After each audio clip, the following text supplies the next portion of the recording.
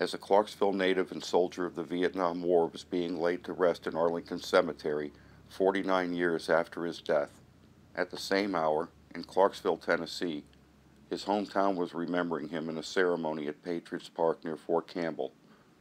The ceremony was conducted by the Vietnam Veterans and Legacy Veterans Motorcycle Club on behalf of Staff Sergeant Lawrence Woods of 5th Special Forces Group. For area Vietnam veterans, it was a moment to celebrate a homecoming nearly 50 years overdue.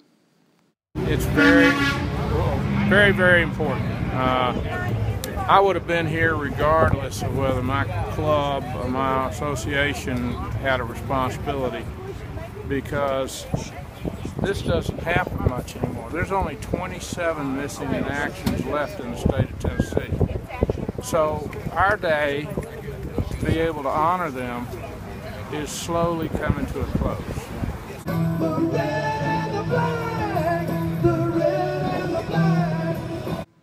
For the family members who were unable to attend the service at Arlington, it was important to see that Staff Sergeant Woods was remembered and honored in the hometown he left 50 years ago. You know, I look at it like nobody here knew him. They didn't have to be here. And it's an honor everybody showed up.